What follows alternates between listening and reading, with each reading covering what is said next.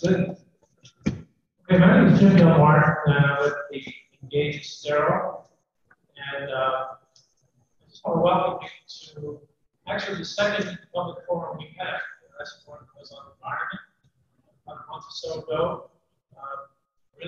Really well done, and we appreciate you being here now. I also want to thank Principal Mike Neverville for providing us with a tree on the amphitheater here to make this happen. So we're very proud to sponsor this forum. You know, this part of one series of forums really dedicated to inform citizens of Greater Estero about significant issues, critical issues impacting your quality of life. Clearly, healthcare is one of them. I'll tell you a little bit about Engage Estero. We're an all-volunteer, non-political, non-profit community engagement association. You may remember the organization known as ECCL. It's been around for 20 years. Many of you may have seen that. We're on our email list. We're getting a lot of emails from ECCL. Well, now it's going to be Engage Estero. It's going to be extended out. Our purpose for Engage is to inform citizens of any significant or critical community issues and encourage citizens to become engaged to favorably impact the quality of life in Greater Estero. Can you hear me better? Because closest there. To achieve our purpose, we challenge threats to energize citizen engagement, conduct research, and share findings. We seek opportunities and offer solutions. We listen to you, Greater Estero citizens. We do that through a variety of ways, including surveys, and evaluate government plans and local activities, and communicate informed and collective opinions to citizens and community decision makers. We provide transparency and offer balance to issues. We organize educational forums just like this to offer expertise. We also write articles that are very insightful to inform you on community issues.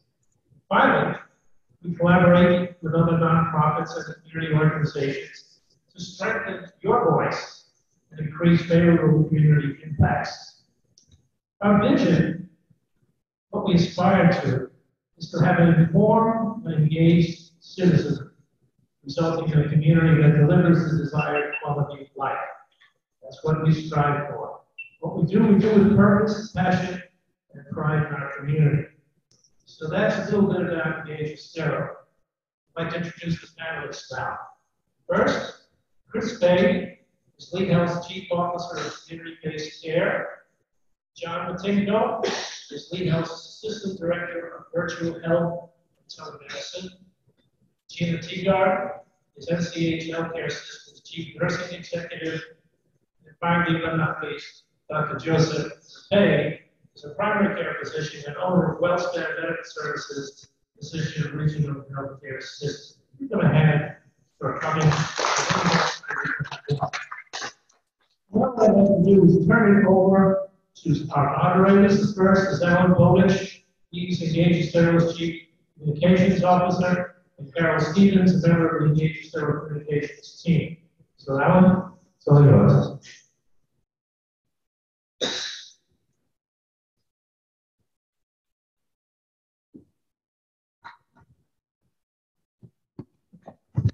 Thank you, Jim, and a very good evening to you all, and also, of course, to our panelists. These people are, of course, very involved in the many different things that they're responsible for, and I particularly am most grateful to them for agreeing to come along this evening and provide their insights on what I think, hopefully, you'll find is going to be a very important discussion and series of issues that we're going to cover.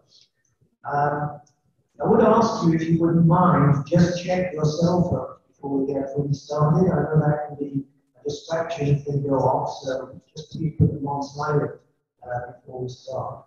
I'd also like to introduce Carol, who Jim just mentioned. The way we're going to handle this is, although we would certainly give you, the audience, the opportunity of asking the panel your own questions in a few minutes, we are going to cover about 5 key questions during the course of the evening in the first part.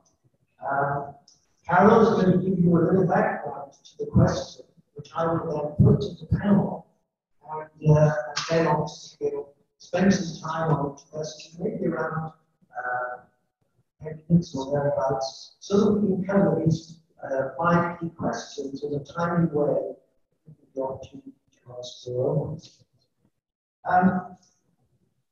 So without further ado, let's turn to the background of the first question. So Carol, if you'd like to just take a look at through these first 2 points.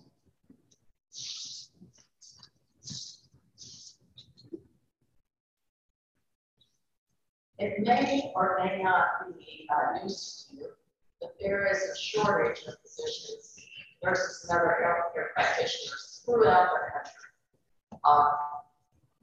We have seen data from some pretty reputable sources, the American Medical Association and others, that we're expecting a real uptick in the shortage in coming years too.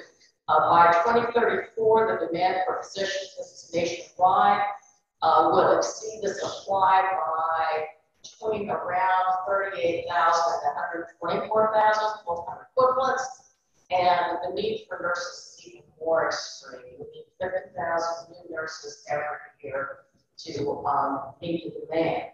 Now, as you probably know, the amount of healthcare that people need generally rises as we age, and the need for healthcare rises as the population of an area rises.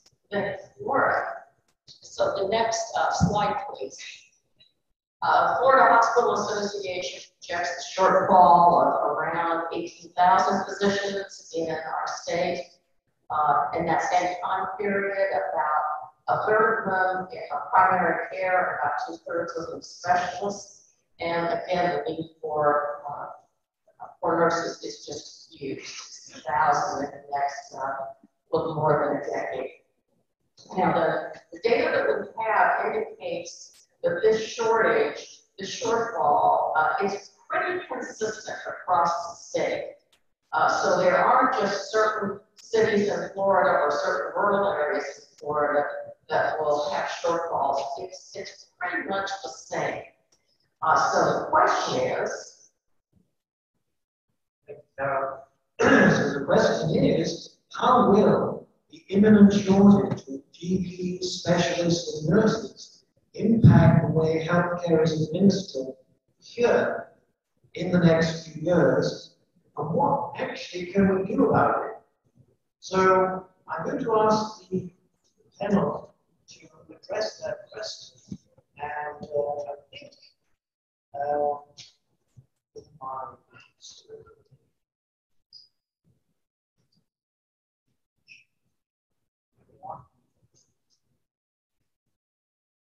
So, Chris, I wonder if you might like to take that to begin with, and then we'll see what other people may also wish to add to your answer.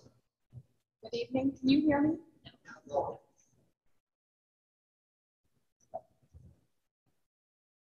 Thank you. Okay. Thank you all for coming out tonight to talk about this very important topic to all of us. As we've heard, there is a shortage that will continue for a very long period of time, so we do need to do things differently. So there are 3 main areas in my mind that you may experience as a patient differently in the future. So what we've started to do, because we don't have enough primary care physicians, is we started to build interdisciplinary teams around them so they don't have to do everything by themselves.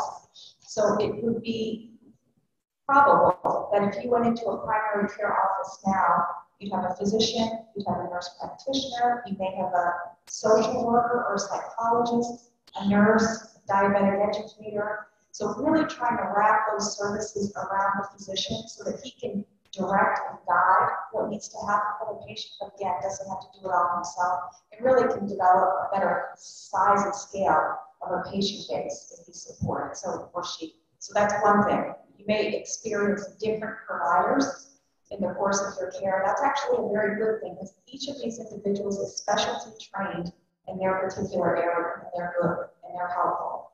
The second thing that we've experienced because of COVID is virtual, right? Whether it's a WebEx or through the EMR, telephone even. And it's interesting because everybody thought it would be all virtual after COVID. And it's not true. We've seen it drop off precipitously.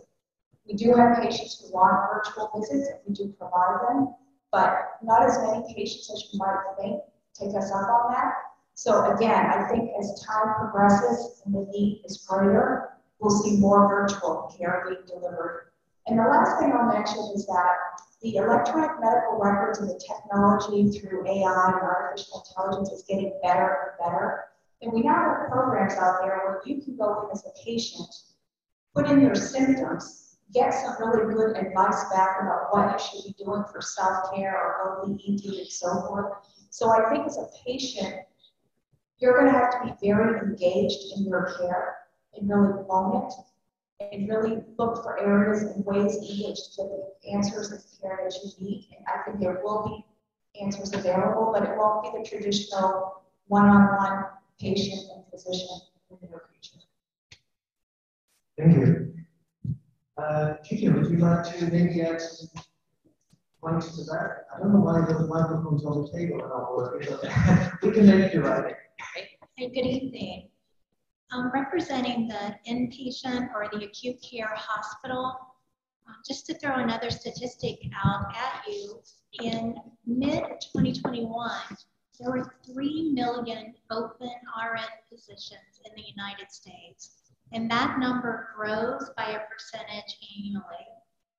So that's our reality. So in the hospital setting, we're doing similar to the offices. We're doing things that are creative so that we can extend and allow the nurse to practice to the full extent of her license, using what technology is available, whether it be computer-based or hiring non-licensed assistant personnel who can help our patients bathe. Probably one of my best pieces of advice and a big change from how things have been in the hospitals is with open visiting hours. We encourage patients to bring their loved ones, to have that consistent advocate with them at the bedside. If it's not a hardship, it's really helpful to really help gather the information. The shortage is real. It's not going to go away. There's not enough instructors in our schools. There are hundreds of qualified nursing candidates that could go to school, but we don't have the nurses to actually teach the classes. So it's not just the hospital or the doctor's offices. It's really far-reaching, this shortage. So it's really about everyone working together, and I can't stress enough what Kara said. You have to be your advocate. You have to know what's going on and ask lots of questions. Thanks.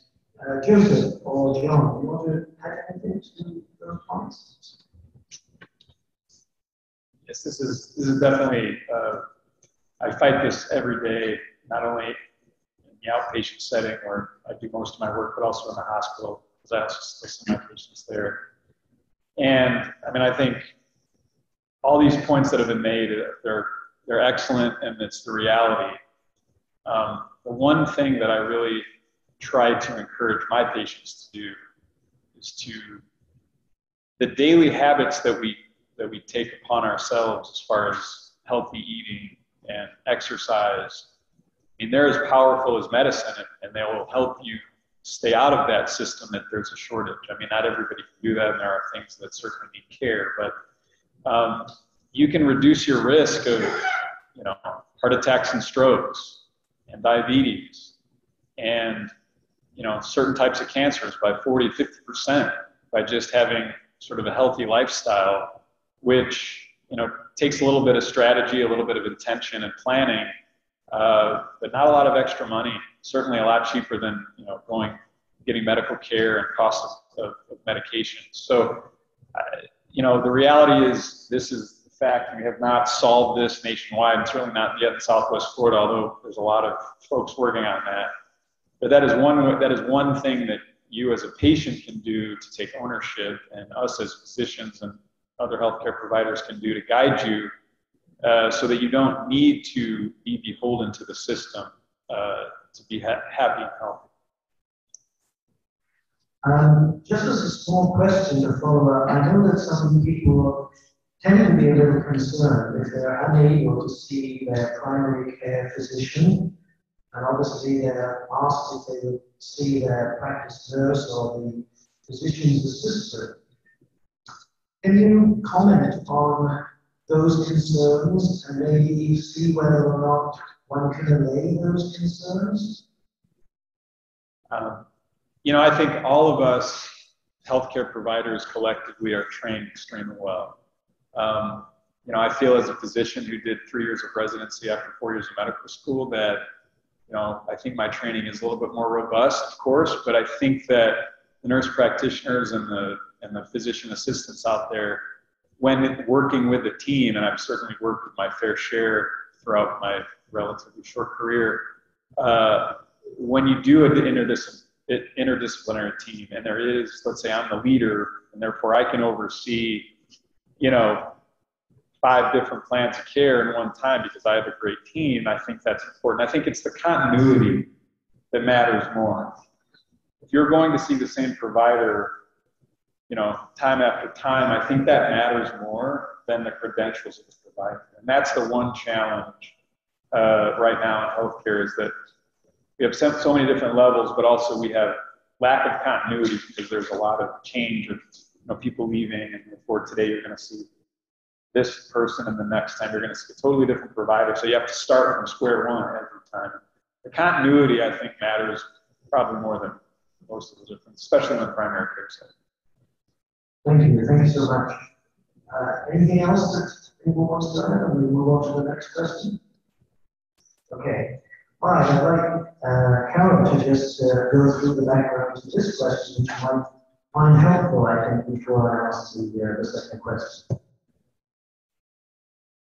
There are several slides involved in this question, but there's one overarching theme to it, and it's consolidation. Remember a number of years ago when all the segments of the healthcare industry were really quite distinct from each other. There are individual practitioners, usually in very small practices, one physician or two. There were clinics that were mid-sized, there were hospitals that were big, and very distinct from that, insurers, and very distinct from that, the pharmacies. There's been a lot of consolidation over the last number of years, and those lines are no longer as distinct, and they're changing quite a bit even as we speak. The first one we'll talk about briefly is that a very large percentage of general practitioners, family practitioners, now work for large organizations. And you can see in this graph that by January of 2021, almost 50% of them. And there was an uptick over COVID. It's still even back in 2019, nearly 47% of them did work for a large organization, a hospital, even an insurer, even a variety of other organizations that we'll talk about. Okay, next slide.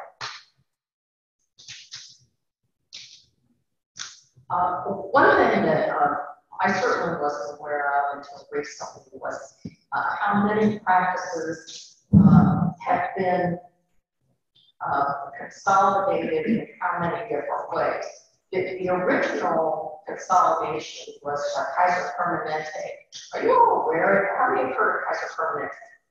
Okay, most everybody. It's kind of a one-stop shop, and it tends to be more on the West Coast, less of the Pacific, but it's moving east. You pay in, and that's your insurance, essentially, and your very large practices with a full range of physicians. So they take care of everything. But various forms of consolidation outside of that are happening. For example, the example here is an insurer that took over a Pittsburgh area hospital system. Some hospital operators have their own health plans. I've seen that in the state that I came from, in Indiana. You can buy into a health plan for a particular hospital chain. Next slide, please.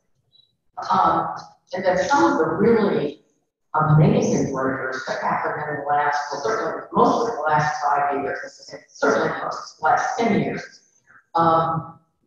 You all know CVS, and that has merged because CVS is one of the 3 dominant pharmacies in the country, and that's merged with the dominant insurer. They're not one and the same. There's something called Optima, which actually is owned by United Healthcare. And many probably have United Healthcare insurance. It's a major insurer and pharmacy benefit manager. They own Optimum. Optimum has purchased home health care, hospice care hospitals. There was mental health hospitals, physician groups, cardiac care groups, cancer hospitals, women's health hospitals, sleep centers, and so on.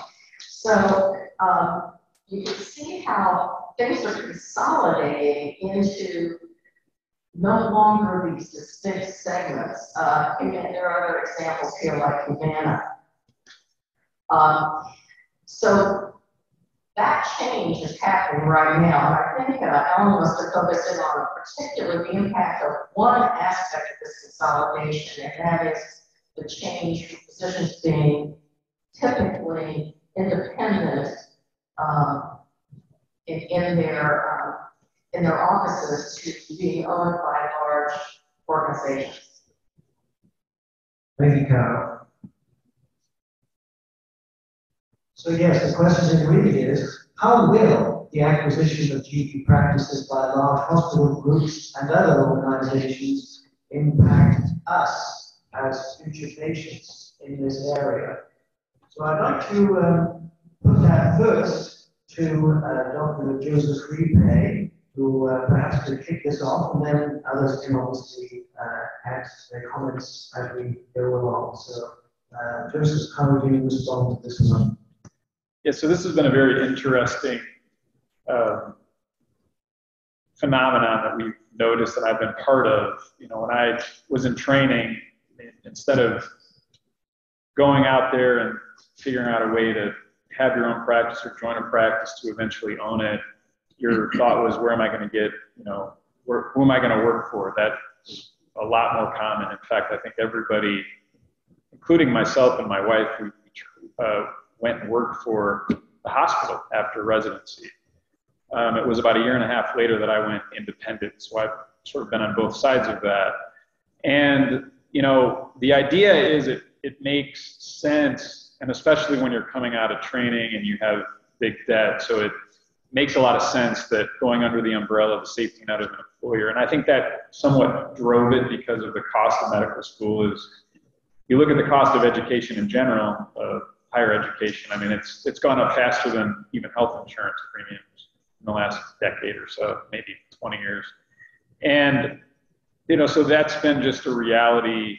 And then reimbursements have gone down, and maintaining office and compliance with HIPAA and all of that has really become an expense that an independent office has had a hard time dealing with.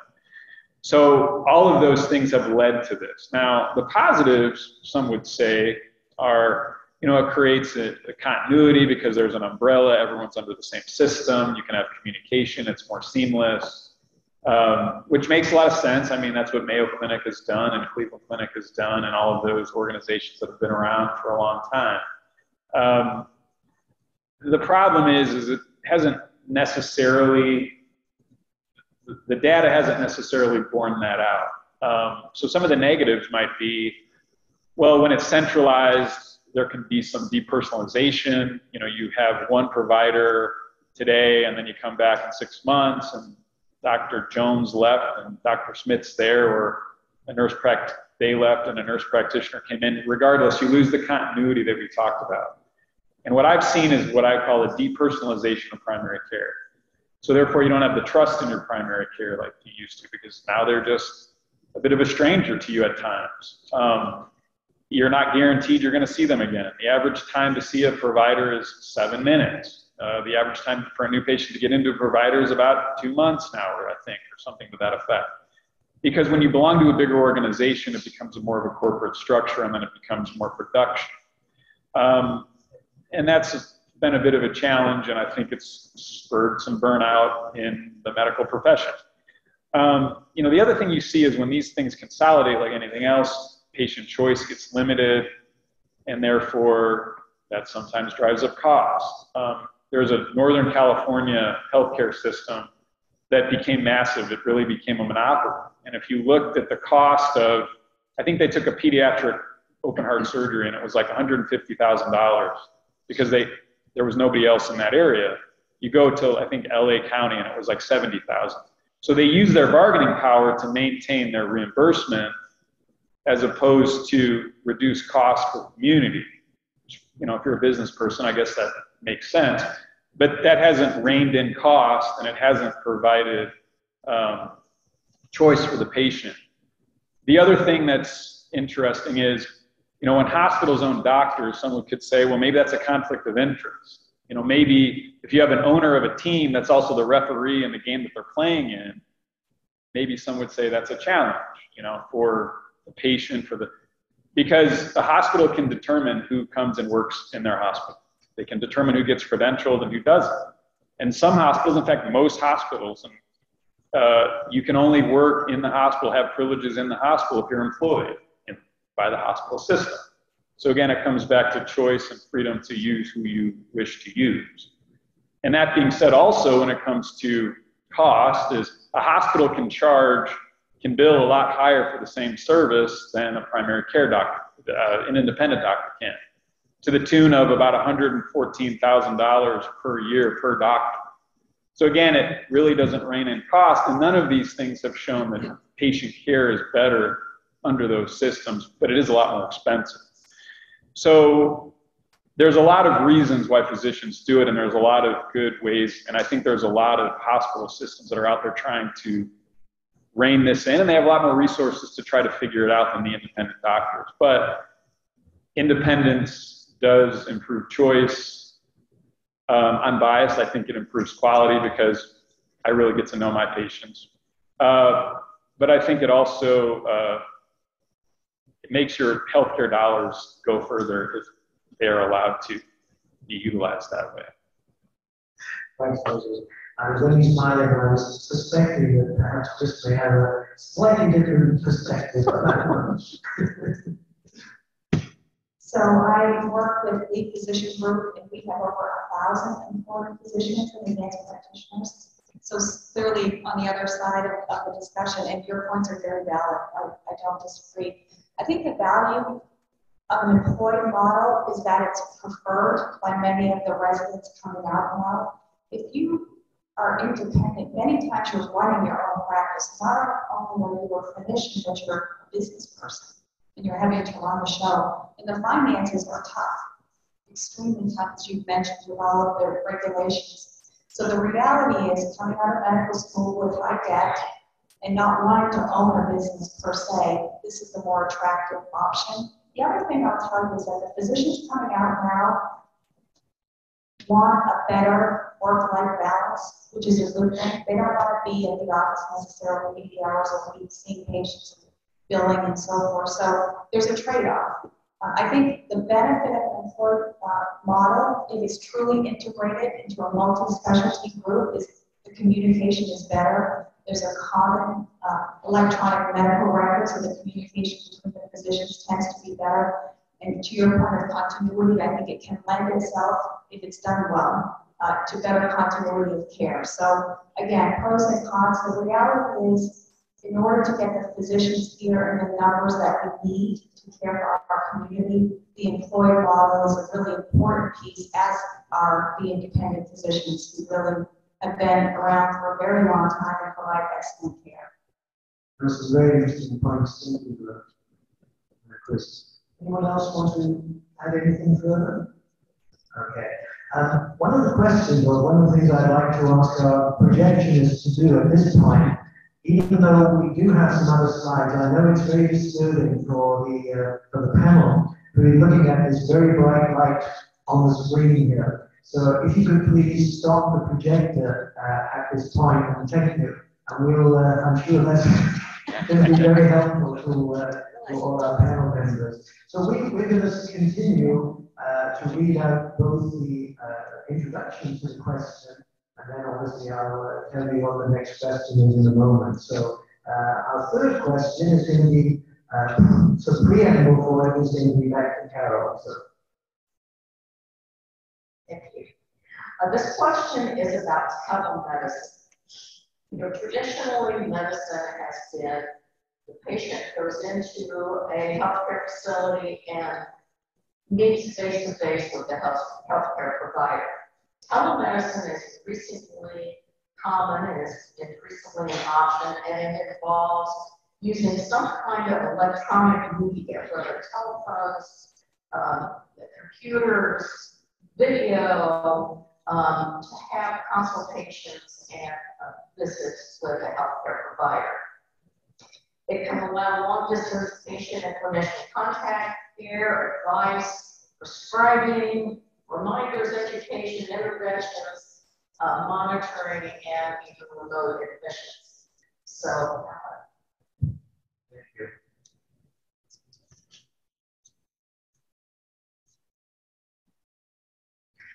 Yes, so we have as our third question, is the use of telemedicine a viable option in the future?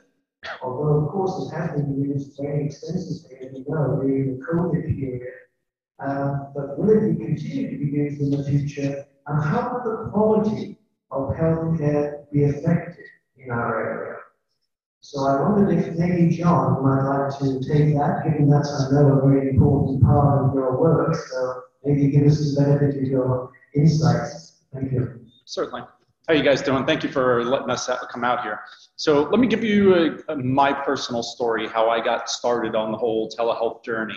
My daughter had a fall. She was about 5 years old at the time. I've got 5 kids at home, and we had newborn twins, and my daughter fell, cracked her skull, started bleeding, screaming, and so I rushed her to the hospital, Golisano, and brought her in, and the doctor said, I have bad news. We don't have a pediatric neurosurgeon on site, so we're gonna have to fly you to Miami.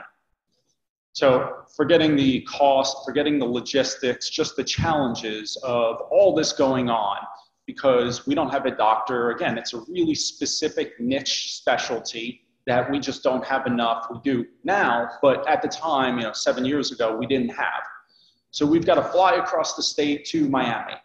Well, coincidentally, about 6 months earlier, I had been asked to work on a project to partner with Miami Children's to allow them access to our system.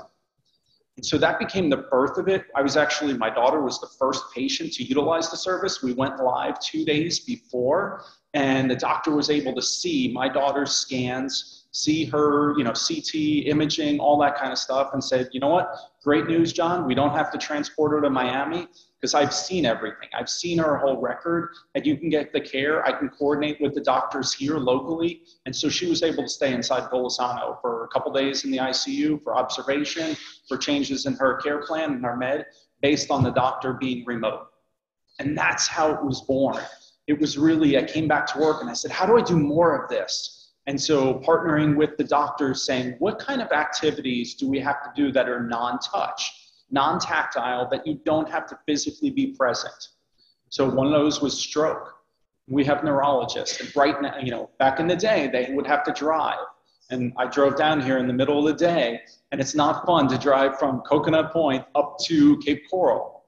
And so you've got one neurologist who's on call, lives down here in Estero, has to drive, maybe if they're lucky during the day, an hour and a half to Cape Coral Hospital. Meanwhile, the patient's waiting that entire time. There's no value add for a patient to say, okay, great, the doctor's driving. They're not doing anything during that time. So you're just sitting there, getting worse, the care is deteriorating, waiting for a physician. So that's where the birth of telemedicine came, leveraging technology to say, what can we do remotely? Ideal state, Dr. Rappe, would drive around to everybody's home. You would call, back in the day, 100 years ago, you got sick and the doctor came to your house. The challenge is it's not scalable. It's not sustainable. We live in too wide a spread area. We have physician shortages. So the birth of telehealth became, how can we do this safely, effectively, and remotely? And then you add on COVID, it became essential to how we're going to practice. So now it's finding that kind of stabilized level of saying, how do we get you the preference of, do I want to connect to the provider? How do we get you access to a specialist that may not live here locally, that we can't sustain from a financial perspective? There's just not enough volume. So we can access specialties all over the country. So the best physicians now are at your beck and call. And that's really what it is. It's, again, going back to choice, going back to coordinated care, and really connecting you. So I can do the same thing, you know, I'm connecting with my family over FaceTime, that same interaction.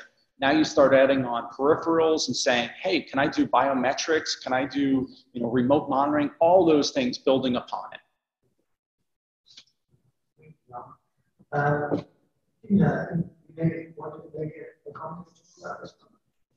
Yes, I agree. Everything John said is absolutely true. And we've even taken it further for those other hard to reach specialties that we need access to, like psychiatry. There is a huge shortage of availability of psychiatrists. So we've actually recently tapped into that market using the telepsychiatry with some really good results. The person on the other end will partner with a physician that's on site, our hospitalist, to really make the best decisions for the patient. But in the reality with the shortage is we're going to have to be creative if we want our patients to get the very best care and have access to those specialists.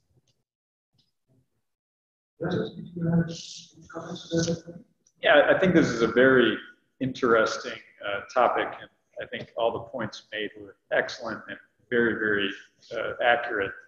I think for me, I would parse it out into, you know, telemedicine is very different given the specialties. I think it works extremely well in specialty care, neurology, neurosurgery for an immediate consult, radiology, a lot of specialties that don't need, again, a physical exam or continuity. They just, you know, they're there for that specific incident and it's taken care of. Primary care, I think it's a little more nuanced. I think when you have telemedicine, and again, you're speaking with a provider that you have no relationship with, they don't know you, you don't know them. It's a little tougher. For example, when COVID hit, my practice was completely, you know, shut down. Nobody was coming in, but we had a full day because we would go straight to the phones, and then we went to Zoom. So there was a lot of continuity.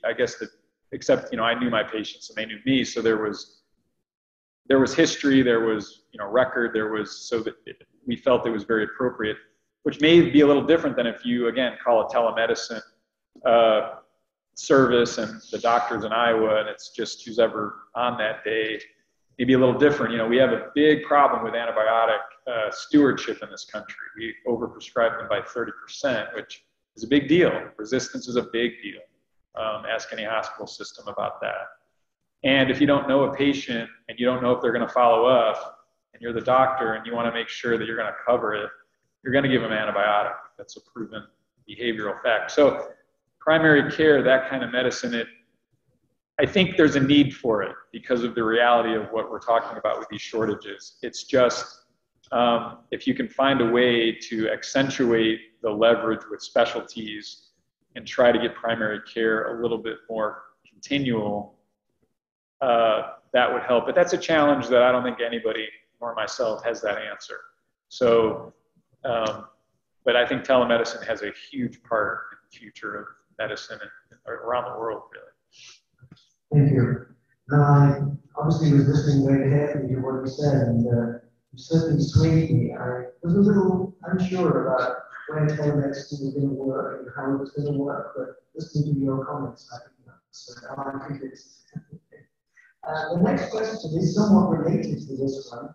I'm going to ask Carol again just to give us some background to this next one. A particular kind of telemedicine is often called RPM, remote patient monitoring. that can include, and people touched on that in the last few minutes. You all know that it is possible now for physicians and other healthcare providers to monitor patients in various ways electronically. Digital transmission of all kinds of imaging, blood pressure, glucose, sleep pattern monitoring, urinalysis, remote medical diagnosis evaluations by all the usual electronic media. It is amazing the way we can even monitor ourselves and transmit that to our healthcare providers. Even my $99 Fitbit monitors my blood oxygen saturation. I didn't even want that, but it does it for me. And but much more sophisticated techniques of Apple Watches to a lot. There are cardiac devices you can put on your cell phone, and those are just consumer devices. They're also much more sophisticated technology that can be used by people at home. So, thank you, Carol.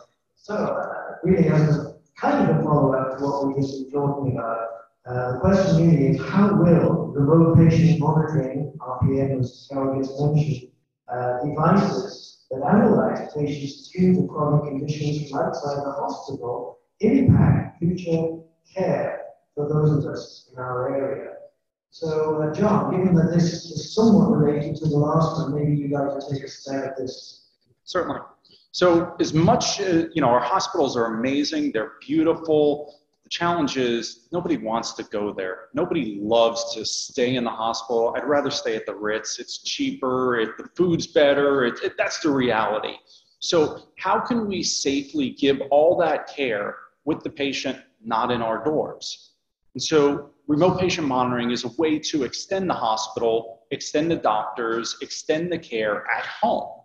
So now if I've got different vitals monitors, Carol alluded to, blood pressure cuff, pulse ox, you name it. There's different sensors out there. You can put a patch on that we can watch your respiration, a cough detection, so it recognizes whether you have croup or whether you have COVID or whatever it is. So now you're doing this while you're doing normal activities at home, and then suddenly you hit a level, whether it's respiration rate, O2, whatever it is clinically, you hit that rate, and now you've got a care team behind it. So it's triggering to the nurses, it's triggering to the provider, the medical director, whomever looking, saying, wait a minute, we need to intervene.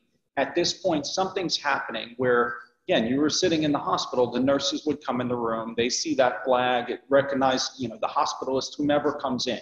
Now they can connect remotely and say, wait a minute, before this becomes a problem, before you have to come back to the hospital, let's change your meds. Let's adjust your plan of care.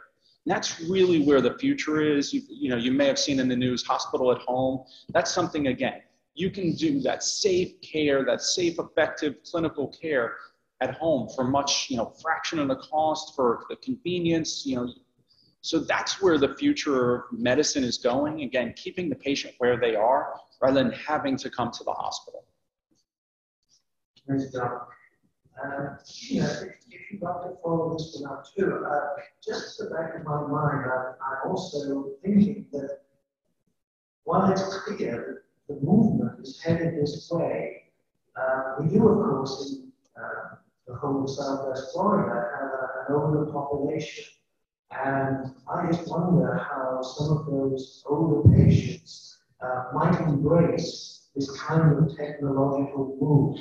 I wonder whether you could maybe incorporate that into your response.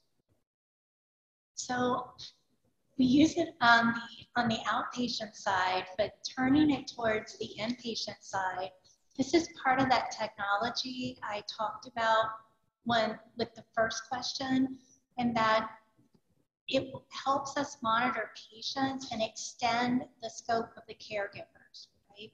We know the shortage is here. How can we ensure the patients are safe? So remote monitoring in the hospital is being used to monitor heart rate, heart rhythms, where it goes to a centralized area. It could be in an area off the campus where it's being monitored one person's monitoring a group of patients.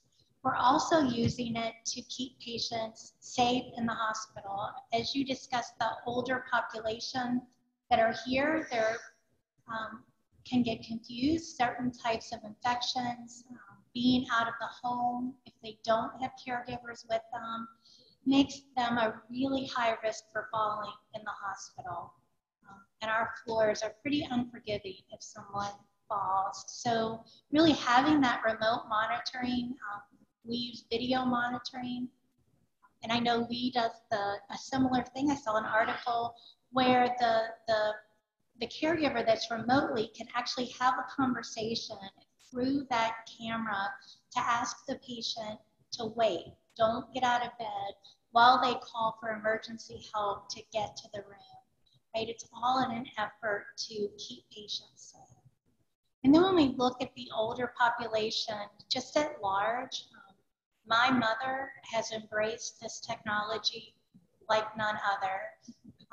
She's in her 80s. She loves her remote monitoring, her telemedicine physician. We still make it in to see her physician once a month, but overall they can keep track of her weight, her vital signs, even how much she's walking by use of her iPhone and her iWatch. It's pretty amazing, the technology that's there, and it's fairly simple for anyone to learn. I don't know that we'll ever be as savvy as Generation Z, those youngins, but they're doing really well with it. Before we move on to the last question, we have anyone else want to make any further remarks? Well, I've, again, as Gina alluded to, I have my patients, the average age of my practice is about 75. The oldest patient is 102. And even the centenarians can use, some of the remote monitoring tools very well. In fact, we used it quite often during COVID. We would use the O2 sensor on the finger to get a sense of, do we need to get you to the hospital or can we just manage this at home? I mean, it was better than, how do you feel? Are you short of breath versus what's the number? I mean, it gives you a metric to go by so that we're truly sending someone to the hospital based on something that there's an objective number attached to our advice. And I think that's the biggest thing. When we're going forward and we want to extend ourselves with somebody that doesn't have the easiest time to get to see us, maybe they can't drive, they don't have good vision, or whatever the reason, maybe it's 10 o'clock at night, and you just get a sense of, you don't need a trained person to look and tell what the number is or what's the blood pressure that you're having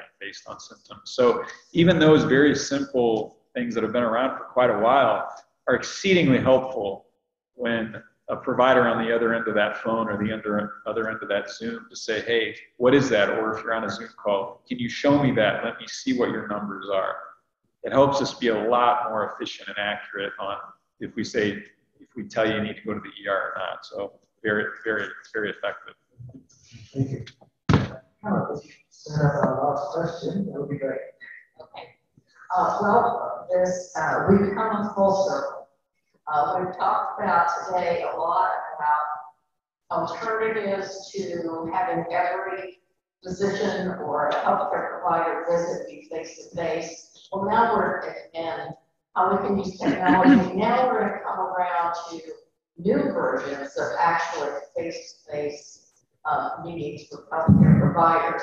There are new innovative services for home visitation. Remember when doctors used to go to home visits, like way back in the Pleistocene era? Well, now we've got trained groups of healthcare providers, people like physician assistants, nurse practitioners, medical technicians, and many others who can treat a variety of situations, and they will go to people's homes. So I will let the experts talk about that.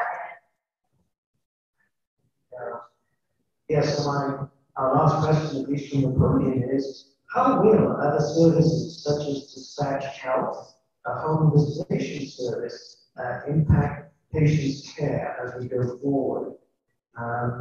Chris, maybe you'd like to take that to begin? Thank you. So Dispatch Health is a service that provides urgent care in the home. We've developed that model. It's a national partner, and they will go out to your home and treat you for urgent care conditions to prevent you from either having to go to urgent care and or the ED. They can do that initial assessment. It's an advanced practitioner and an ENT. They come in with all of their bags of goodies, and they can actually do quite a bit. They can start IVs, they can give iron injections. They really have a plentiful toolkit with them to hopefully keep you at home. If they can't, they will call 911 themselves, stay there till they arrive, do the warm handoff to make sure that the patient is safely transported. So the beauty of home health is once you have them to your home caring for you, you are sold. You are just sold on it because it's really a remarkable service and the patient satisfaction is extremely high. The challenge with a model like Dispatch Health is that you only go to about 8 homes a day. So it's not terribly efficient in that manner in terms of touches of patients. But what it does do is allow patients not to come to the ER. As you may know, our ERs in Southwest Florida are exceedingly busy. You don't want to be there unless you absolutely have to. And so it has helped to decant some of that volume in the ED. But it's a wonderful service that I hope will continue. And I do think it provides value. I just wish we could replicate it in such a way that we could touch more patients with it. Thank you. Would anyone else like to comment on that potential? So I've used it. My wife has used it, and yes, I'm sold. I mean, it was the same cost of going to the urgent care, going to the less than the emergency room, and they show up at your door, and I was like, wow, this is amazing. Again, they started the antibiotics or recommended going to the pharmacy, and so it's just that convenience factor. To Chris's point, if we can teleport them to the home, it would be way more scalable. So it's finding that delicate balance, but yeah, it's an amazing service. I'm shameless plug. I don't receive anything for it, but again, I've used it personally for my wife. Well, it's interesting because the hospital at home study was actually, I think, done by Johns Hopkins, and it found extremely favorable data on patient satisfaction, decreased complication rate, decreased length of stay, because the patient got to stay in their own home. So I think, hopefully, my hope is over time, Medicare will recognize this as a billable service and it will be scalable at that point. So, but I think we're proving it here that although not super efficient the way it's done now, it really is capable of improving quality care for people where they live, which really offloads the emergency room and hospitals. And that would be a game changer for Southwest Florida. Thank you. Well, I'd certainly like to thank the panel for answering our kind of preset questions that I'm already very engaging and responsive. But now it's over to you guys. So if there's anyone that would like to ask the panel a question, I will come down with the microphone so that we can ask you to ask your question.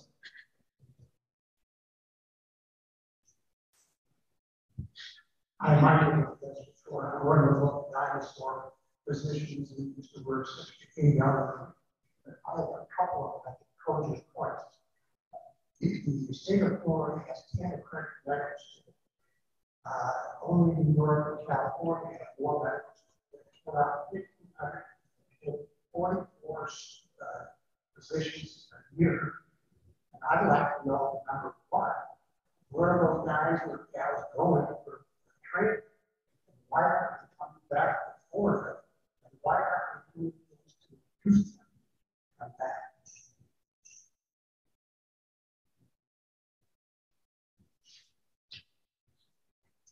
Go for it. So as we know, there's a medical school and a residency and fellowship training, and that's where we lack capacity on the residency side in Florida. So at Lead Health, and I know NCH has done the same thing, we've developed a family medicine and recently an internal medicine residency programs in our facilities, so we can keep these students in Florida, train them, hopefully retain them, and we've actually had some decent success. So we need more residency programs, and the slots need to fill. That's another piece. Students have to want to go into that profession or that specialty. So I think there's more work to be done, but additional residencies will be very helpful. You know, being a relatively recent resident graduate 6 years ago, I think the one thing that really hinders residents from moving to Southwest Florida is, you know, the cost of living. It's tough to find a place to live as a resident here, and you know, I know all the communities are working on that, but that's definitely been tough. But I think there are a lot more residencies popping up throughout Florida. There's a lot of even private for-profit hospitals like HCA are setting up their own residencies to meet the demand. So that is happening. They are doing that. But again, 1,500 physicians a year, that's tough for the whole state of Florida. I think we do retain many in the state, but it's hard to know if that's enough.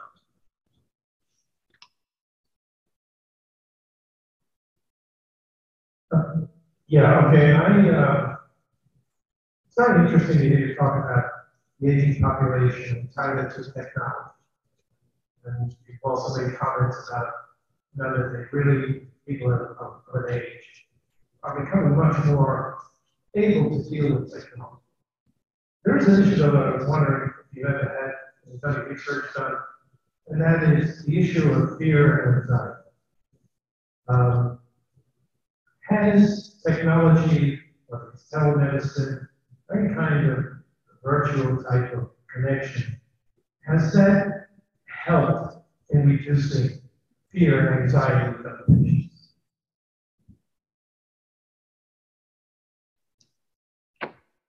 So we got, you know, I use my mother-in-law as my benchmark of, you know, she's not a digital native, and she's apprehensive. My kids are the ones that program her phone, and so she's my yardstick of what works, of what technology we need to put in place. A lot of that, it's still in today's world, it's not easy. It's close, it's getting there. I think the next generation of technology is ambient. So right now in your home, you have to intentionally, you know, just as we've talked about, you've got to put on the blood pressure cuff, you've got to put on a pulse oximeter, you've got to wear a Fitbit. The next evolution of technology is ambient devices that are, you know, a smart home or a smart, you know, room, where the devices are there, they're part of the room, and they're, I don't want to say watching, but essentially listening for, you know, they have fall detection, they have, you know, respiration detection.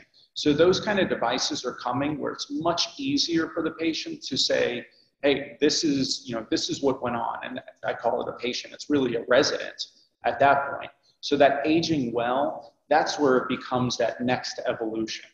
But I think from an apprehension, we recognized that early on with COVID. We had to stand up a phone number where patients, and I talked to my next door neighbor, 98 years old, had to do a telemedicine visit, and she was really concerned. How is this going to work? Am I going to be able to do this? I'm nervous. You know, I know the route to the office, but now I'm picking up my phone. Help me understand.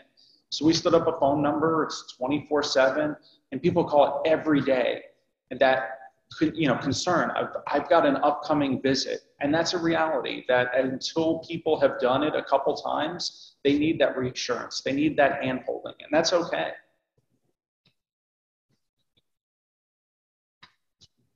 Yes, I have a question on this comment. Okay, so I'm kind of biased and all those questions based on this. But the continuity right now, primary care, the clinics cannot see, cannot understand why, or work. Here, I have two questions. I'm hearing the rumors that corporations are going to form groups, businesses, I should say, where they're going to come for leave or somebody will say, I'll provide the department staff, I'll provide. It's going to eliminate continuity. It's not needed in the budget department. Is this maybe fact check with that question?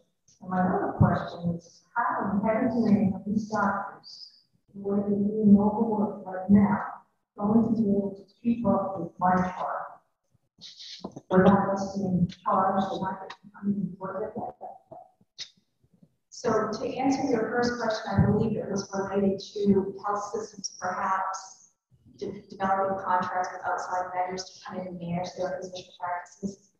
That's not something we're doing or contemplating. I'm not aware of other health systems that are doing that. Typically, it's the insurance companies that are coming in and buying up the physician practices. So although there are some groups available, ED, Team Health, there are some groups out there nationally who provide ED services or hospital services. But for the most part, typically hospitals will employ directly their group. And you're right, it's been difficult to find and retain primary care physicians.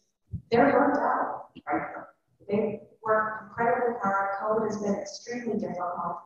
And we have a lot of retirements, folks who would have lasted maybe a couple more years because they go out now. We have a lot of younger physicians who, again, want that work-life balance, don't want to work full-time, so they can be home with their families, which is something we want to support. So it is a challenge. What was your, oh, my chart here. So my chart is a blessing and a curse, depending on who you talk to and when you talk to them. Seriously, I mean, patients love, I love my job. I do everything in my chart. I book appointments, I look at my office notes, order my meds. So from a patient perspective, it does allow patients to get engaged in their care. It is so transparent. The minute you get your labs resulted, you get them. You probably see them before your physician. Again, good and bad, right? So my chart is here to stay, and I think there's value to my chart. What we need to do better is help physicians get through the inbox. Right? The inbox is all of the messages and notes that they receive from patients and everyone, and it's voluminous. It can be. So we've been really working with John and his team to try and develop more streamlined workflows, automate processes, make sure that a note is looked at by a nurse before it goes to a physician so that they're able to triage some of those notes so they don't have a high volume. And primary care is hammered in my chart because they get notes from everybody about everything, right? And especially if they would only get it about their specialty. So your point is well taken. I think we're improving the process and our patients enjoy it. And again, the other thing I'll mention is that most physicians coming out have no issue with my chart. Zero. They trained on it. And so that's all they know. So again, we're starting to see the shift in the digital native, I never heard that before like that. Physicians now are embracing my chart, but it can be challenging. I was just going to say, so this is what my team does all day, is challenge the balance of my chart. And, you know, I've got the physicians going, we're overwhelmed. And so it's trying to find that right balance of get the message, get the connection to the appropriate person, not just straight to the doctor, because then they're overworked. Really, a lot of what my team does is how do we avoid the burnout? The challenge, so I can't increase upstream the number of providers coming out of med school. That's not in my purview. But what I can do is, and a lot of the initiatives we're working on is, how do we make the providers extend their time? So be more efficient. Something as simple as a scribe, you know, whether it's a human scribe, so the doctor comes in and is, you know, you've seen this where the doctor is spending the whole time on the computer. And that's frustrating for the patient. It's frustrating for the doctor. They've become, you know, trained, you know, keyboard technicians. So how do we have a scribe, whether it's a physical person, a virtual, or artificial intelligence, in the room listening to that conversation, who's then doing the dictation? So it eliminates that time, and it's the non-value added time. The time with the doctor is precious. You only get that 7-10 minutes. The rest of the time, while you're sitting in the waiting room, while you're waiting, you know, in the appointment, there's no value added there. So how can we increase and maximize the time you get to spend with the provider and not burn them out? So they're not staying there until, you know, 7, 8 o'clock at night. And then we look at something that's called pajama time. So dirty little secret of, you know, we track that and say, okay, how much time after Dr. Rapay goes home at night, he puts the kids to bed, and then he gets on his computer to finish those MyChart messages. We track that vigilantly and look and say, this is not right. You're spending too much time because now you're going to burn out. And then the same thing from the nurses. How much time average nurse spends about 30% actually in direct patient care. The other 70% of that is administrative, is documentation. So could we offload a lot of that to really help? Again, I can't fix upstream how many nurses are coming out of school, but what I can fix is, you know, the average lifespan of a nurse. If we could extend that, say, okay, maybe you don't have to sit on, you know, stand all day, but you can focus on, you know, I know Gina, I can't imagine you went to nursing school to document. You probably went to impact patients. So how can we get you more touch time and actually impacting lives?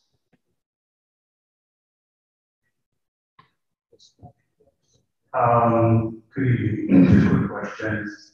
In the Estero Life magazine in January, it talked about the development taking place now. For example, Village Center is projected to have about, between Village Center and North Point, projected to have about 5,000 new home units in those two developments. On Corkscrew, on east of 75, they project there could be another 25,000 home units in that area to be developed. So my question is, one question, do you feel your current facilities are capable of handling that growth? Or do you have some things in the works that you may not want to say about, but that you have in the works that could go along with the growth that's anticipated?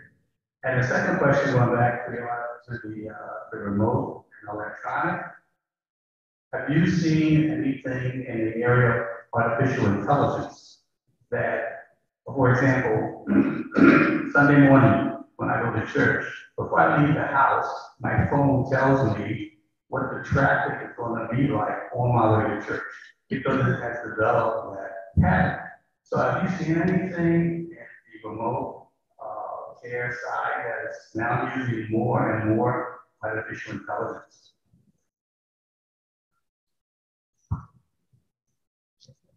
So I could take the artificial intelligence one, and I'll defer on the other. So yes, we're using a lot of my energy right now is spent on artificial intelligence, something called ChatGPT.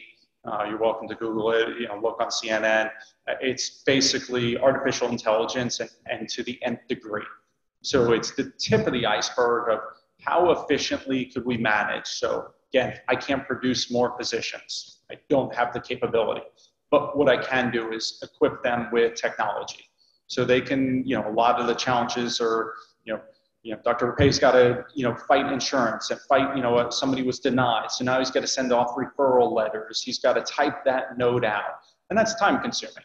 Probably takes him 5-7 minutes. If we can automate that process, and again, get him focused on what he went to medical school for, to take care of the patients. So a lot about those things, a lot about, again, what are your active daily, you know, your ADLs, you know, what are you doing on a normal daily basis? Can we develop that baseline? So that way, Dr. Rapay, and I keep picking on you, sorry, but doesn't get plagued with every time, you know, it's a little bit above the norm. Okay, is it above the norm for you or for everybody? So there's a thing called personalized medicine. And that's really where the future is going, saying, okay, the four of us up here are not all equal. We have different habits, different, you know, genetics. And so how could we personalize it to say, my blood pressure is going to be a little bit different than Chris's. And so that's okay. That's within my normative range. So it's really, again, leveraging technology, leveraging artificial intelligence to create those baselines. So I can provide some information about the growth in Estero. So we are actually opening up a new practice on University Highlands at the end of April. I'm looking at John. This is the end of April. Anytime. So we are adding capacity to additional outpatient locations. We're also looking to add capacity in different specialties at the Bonita Community Health Center. So we're trying to restructure that so that we can provide more physician coverage. We've got oncology coming down in July. So we are making progress. A lot of our capital plan that we is related to outpatient services, and so putting different locations in place. That said, I don't know that we can keep up, frankly. It's no different than the school system, than the sewer system, and the water. You know, it's all related. And I think we're making good headway. I know NCH is doing the same. But it's a real challenge to have enough locations.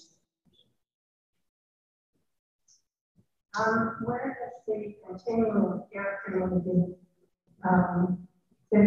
program fit into this picture? And does the community have a responsibility there?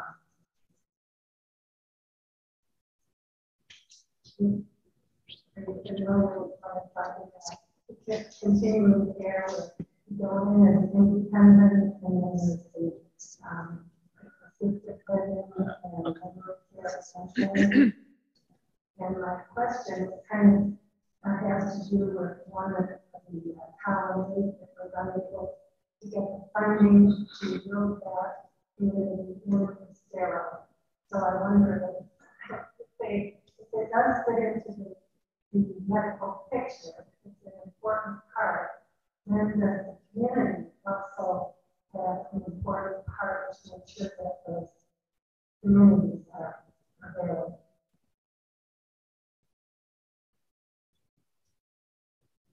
That's a very complex question, and it's very difficult when we have to move from acute care to a rehab or a SNF or find a place of living for somebody who can't get back to their former baseline. That's I think the communities, at least Collier County, I think does a fairly good job of triaging that, although especially this time of year in the season, it's harder to find beds. But, again, as a former hospital doctor where that's what I did every day, we were able to do that. And I think all the powers that be took the responsibility to make that happen. Although it didn't always mean that it was the choice that was preferable, but at least it was a safe choice. So I think going forward as the population grows, there will continue to be those challenges, but I think all the healthcare systems are very interested in finding those solutions. Number one, because it's right by patient care, but number two, the most expensive place to be is an acute care hospital bed. So for all reasons, it's really positive to get folks to that next appropriate place. And I think all of Southwest Florida is doing a very good job of figuring that out, but I don't know that there's anything particularly concrete because there's so many entities. It's not like any hospital system, healthcare system can do all of that. You have to use outside companies that run those facilities, and they have to have agreements. We've often thought that if we could harness all of the retired physicians and nurses who come down here and live in gated communities, right, to develop a model where you take care of your neighbors, right, and so you round, you do whatever you need to do, keep an eye on your elderly neighbor, maintain contact with their family. So I think there are creative ways that we can function as a CCR, continuing care residential facility, which is where you go and independent living to long-term care. I think we can model that in our own gated communities because we have a unique set of circumstances. We've got very talented people who want to contribute, and we have a lot of folks in need who, if they were checked on every day or two, would make a difference for them. I just have several comments to make. First of all, infrastructure in the state of Florida because of the influx of people is seriously lacking. And it's not just the medical side of it. It is roads, schools. You can just go down the list. You need to pay attention to what's happening in Tallahassee and the several bills that are up being discussed, and they're trying to just push through and allow major infrastructure and all these condominium buildings, and we don't have the structure. You have to have the schools, the hospitals, the doctors, the roads. I mean, yes, We joke about 41 being our blood pressure guideline, our stress test, because it so is. And we lived here for 7 years, and population of Engage Estero is almost doubled within the 7 years. And it's just going to keep getting worse. So you really need to stand up and be a part of your community and fight for what you believe in and what you need. We just can't be overrun by politicians. We need the basic structure before we can develop. Otherwise, we're going to be hurting, and we are. What's going to happen to the Dominion Beach Road? That's going to become a double-decker road because there's no place for growth to go up. And then I would like to make a comment on my chart. Fabulous invention. Love it. It's just really fantastic. And the doctors being overworked. Oh yeah, because I've gotten text messages from my doctor at midnight. I know why I'm up. I'm busy reading. He's got no business being up. He should be with his family or sleeping for the next tough day that's coming his way. So yeah, and we have these. My husband has had several major heart attacks. First time around was open heart surgery. We had somebody coming in every day when he came home to check his blood pressure and everything else to make sure that he was walking around being mobile. This last time, he came home with a life vest, and boy, did that make my life comfortable because I didn't have to worry about that. If the alarm went off, we knew what to do, and we were going to get telephone calls. So yeah, I love what's happening. Sure. I know. I just want to make a comment about physician extenders, notably nurse practitioners and physician assistants. Historically, this started out that those extenders, the PAs and nurse practitioners, had to basically be signed off every time they saw a patient. And basically, there's a physician's name on the chart. That was done with the idea that was hopefully doing quality care. Now, I think things have moved away from that, and because for many reasons, because it's overworked, understaffed, I think the PAs and nurse practitioners are practicing without much oversight. Now, that may be wrong, but I will tell you that as a physician, many people, friends come to me and say, hey, I saw this PA or nurse practitioner. This is what he or she told me. Does that make sense to you? Do you think I'm getting good care or whatever? So I'm seeing there's an inherent distrust about quality of care given by PAs and nurse practitioners because they don't think they're supervised. Now,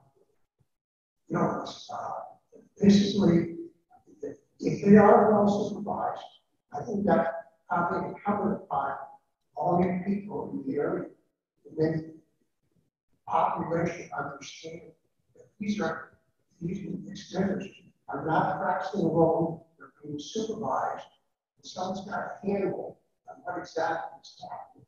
It may not be real important for simple, but for more serious diseases, I think there clearly needs physician oversight. I think there's just going to be one more question that we'll take, and then we'll wrap things up.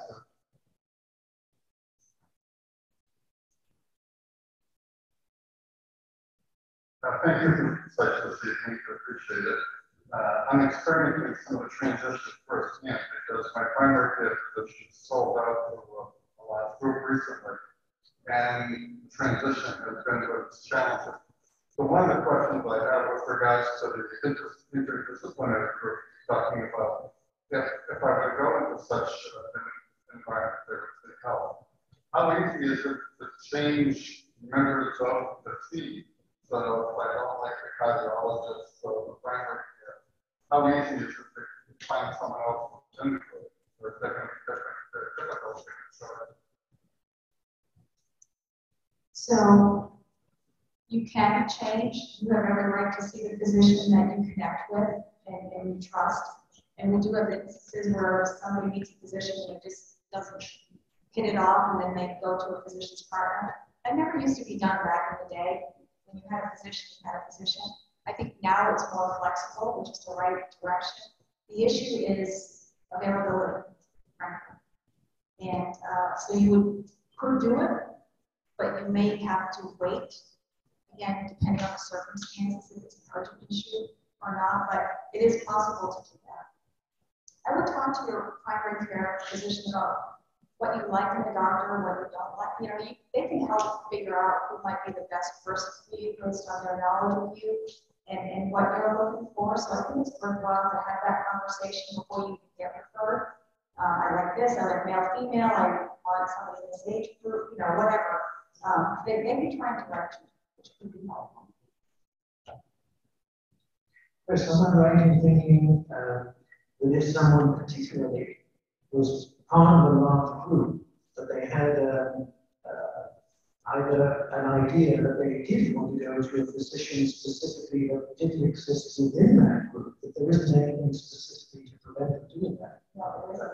So it's patient choice. So if you have an existing relationship with an independent physician in town, even if you came to a health system primary care physician, absolutely you should maintain that relationship. Patient choice. Well, I'd like to roll into. One more quick question. Oh, I'm sorry. Yeah, what was that? Hey, right back here. Uh-oh, all right. We'll take one more then. I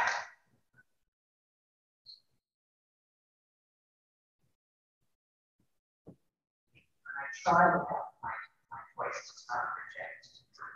So at the beginning, you said, you know, a lot of this with the mergers and consolidations and everything, things became more of a business plan. And that does help with profitability. And then bringing physicians in to that plan, and then they're all working for insurance company, or the insurance company consolidated business. What is being done to make anyone want to go into the medical field? You know, we're short on nurses, we're short on doctors, is that progressing? But, you know, originally when people went into medicine, it was because they had a calling, they wanted to take care of people, they wanted to be with people, they wanted one-on-one. And now there's a phenomenon with AI, you know, what can be done and what is being done, but then why would someone go into medicine? So I see it as sort of a cyclical thing that we will just progress with AI and no one will ever go into medicine. Well, from the nursing standpoint, we are actually spending a lot of time at the high schools, starting with middle school, high school, to really cultivate that curiosity about healthcare. We have to start now to plan for the future. Absolutely. So I think that point is well made. I mean, I still think that when you're young and you have an interest in science and maybe some mentoring from either family members or other individuals you know that talk to you about medicine and helping people, that it does still come to that. Now, I will say once you get out, if you look at the burnout rates in medicine, they are going up. They're as high as ever, you know, for all the reasons that we all can think about. And I think we're all trying to solve that. I mean, I can tell you, I'm mainly affiliated with NCH, and they go to great lengths to put on physician wellness retreats and do surveys to try to figure out how to facilitate. So I think it's an ongoing challenge nationwide for the shortage issue and the EMR issue and how to get folks involved with that. But I don't know that we have a good answer there. I honestly don't yet. I think everyone is trying to find a way to make it continue to be an attractive profession. But I think that chapter is yet to be written, I will say. I will close things out in just a moment, but I thought your question was interesting, and I'd just like to add a comment of mine, if I may, to answer it. Over the course of my career, I've actually had the opportunity to speak to thousands of physicians in the work that I did in non-acute research in the healthcare field. And I think that what I've learned is that over the period of time, as was mentioned during the discussions, physicians have felt that they've just become so overloaded and burned out with the demands that are placed on them that many of them just feel that they have to give up, or it dissuades those who have been trained maybe from going into certain parts of the medical field. And one of the key areas which I think is also a factor in this, and it's not going to be dealt with very easily, is that within the United States, and it's not the only country that has this problem, but perhaps it's rather more extreme here, is the fact that about a third of the amount of money that is spent in healthcare is on administrative issues and not directed specifically at helping healthcare for the population.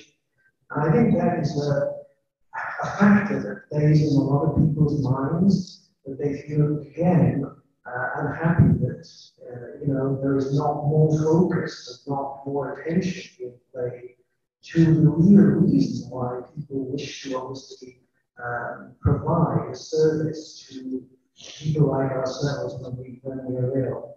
That's what I would just add personally to your question. But it is my pleasure to draw the meeting to a close and to thank you as the audience for your very, very interesting questions on top of the ones that we obviously asked from the podium. My grateful thanks goes to our panel, and I really would like to ask you to express your appreciation for what they've done with you.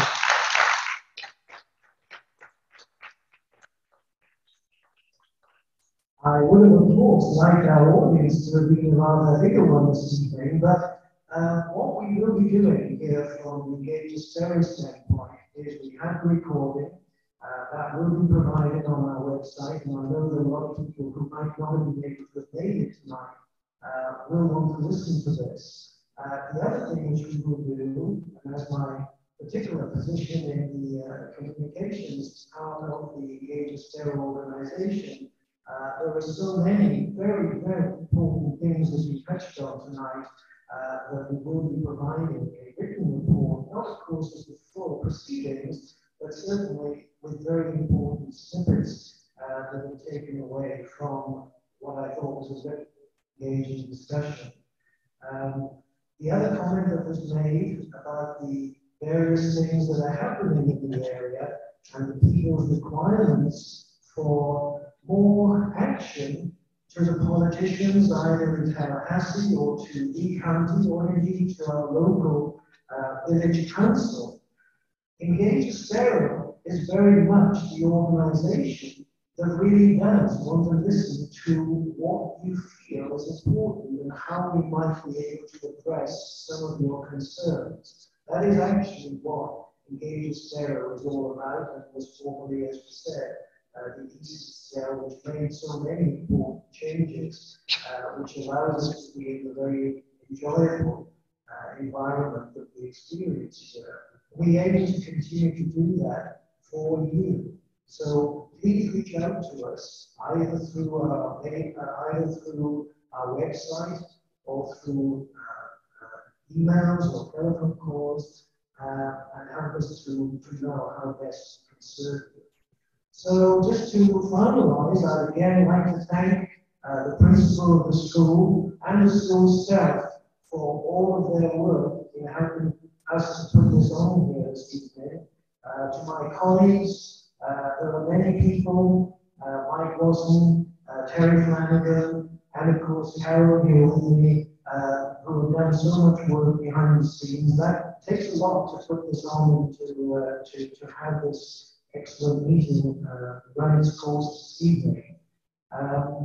One thing you may have been given, and if you haven't got one, please take a questionnaire if you have one. There is a box at the corner there on the tables on the right-hand side as you leave.